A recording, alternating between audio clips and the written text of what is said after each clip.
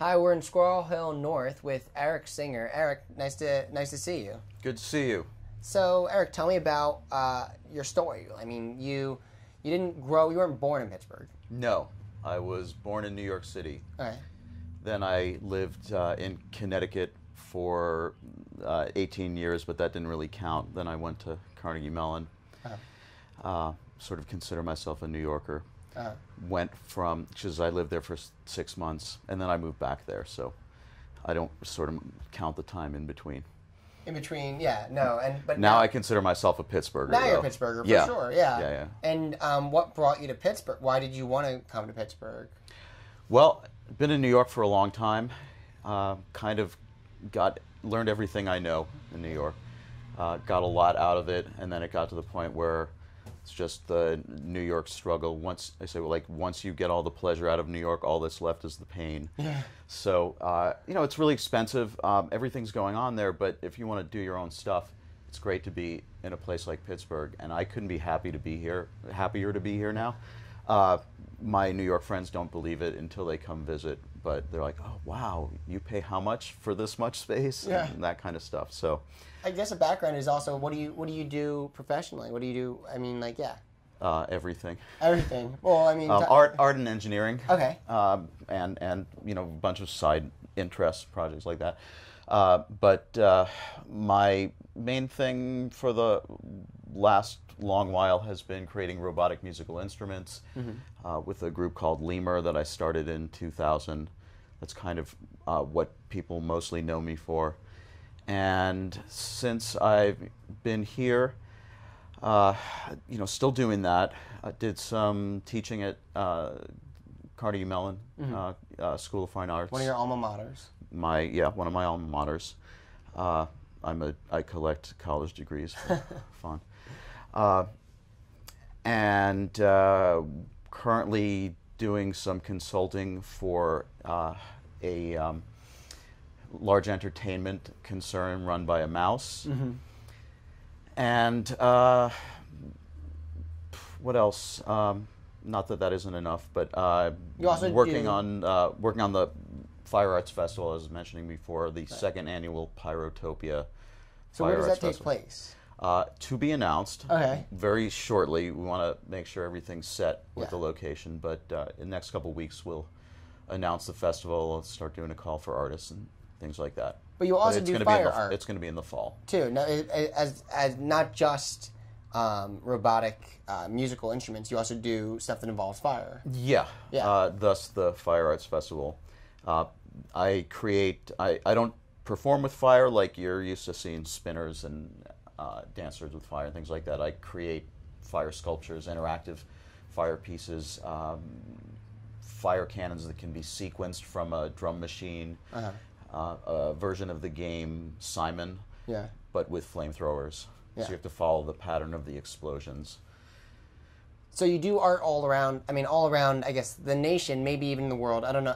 Do you often go lots of different places? I know. Yeah, I travel. I've got a show in New York next weekend with the robots and Dan Deacon at the Met.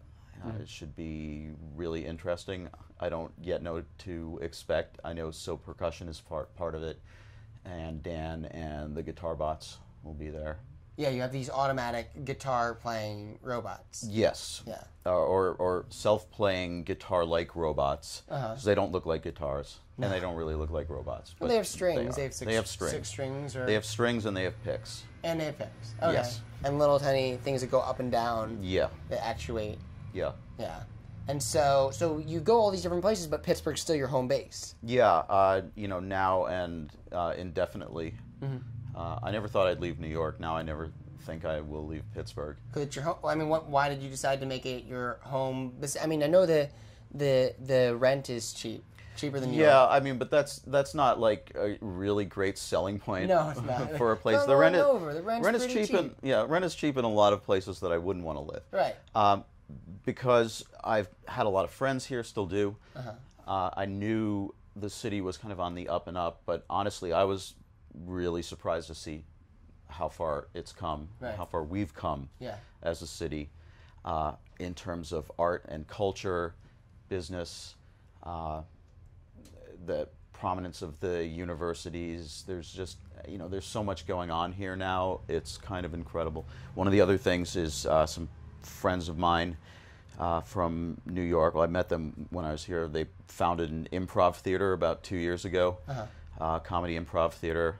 And now there are a few hundred improvisers in Pittsburgh where there weren't before. So it's, what I say to people is, like, if you can't find it in Pittsburgh, you can just start it yourself. Just make it. Yeah. Do you think there's going to be like robotic improv? Robotic comedy improv? Yeah, robots that can comedy improvise.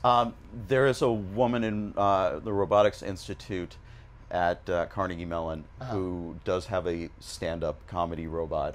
Oh, right, yes, yeah. I would, I'd be the band.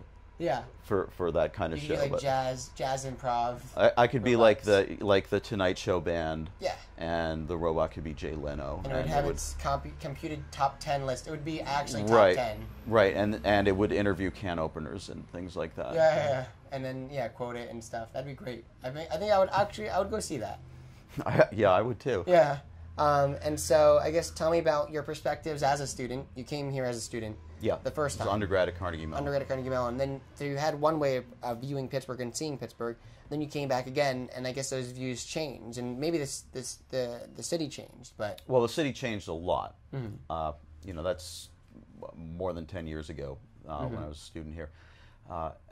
In that time, it has gone from a bunch of kind of isolated neighborhoods and communities, and when you're a student at Carnegie Mellon, at least back then, that's where you were. Mm-hmm. You would go into Oakland every so often. You might go see a movie in Squirrel Hill, but you weren't connected the way things are now. Right.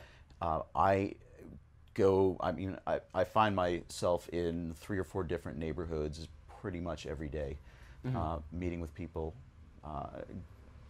networking, things like that, working on projects, all kinds of stuff. So you network with other artists? Is there a big artist community in Pittsburgh? Yeah, huge. Okay.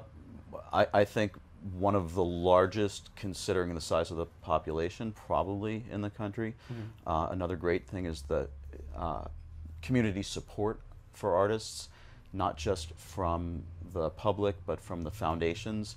I think, I don't know the statistics on it, but I would think it's one of the largest arts granting communities in the country per capita, based.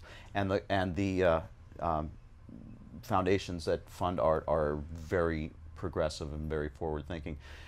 In New York, I would have never even gone to a foundation to ask them for money for a fire arts festival.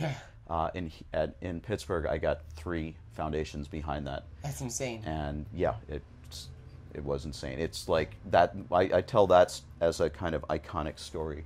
About Pittsburgh. You just come up with a crazy idea. Like this. Do it. We're and sitting in it. And we are sitting in. This would not fly in New York. Right. We wouldn't even find parking. Right. We'd be towed right now. We'd be doing a show in the back of a tow truck. Yes. Yeah. And they would be ticketing us and booting us at the same time. Yeah. It would not be good. No, it wouldn't. Yeah, and not just that you can do that stuff, but that people do. People just can, my friend decided she wanted to do an accordion party in the Leslie Park pool, which is in a dry pool in Lawrenceville. So she got some foundation money, and she did it, and she's continuing to do things like that. You guys are driving all over the city and county and wherever doing talk show, and so stuff like that happens. There's so many creative people here, and there's not these barriers to getting stuff done. Come up with a good idea and attitude, like Carnegie, that was his attitude. It was just do something. That's it. Get it done. And then the cool thing is that all of the robber barons, famous robber barons from Pittsburgh, felt guilty at the end of their lives, and they endowed these huge foundations, which now continue to do really great philanthropic the arts work. And whatever, things like that. And then Squirrel Hill is your home, though. So why did you choose Squirrel Hill as your home? I was kind of familiar with the neighborhood from old days. I had some friends living around here, but really I have friends in all different communities. It's a nice place to live. It's got green space.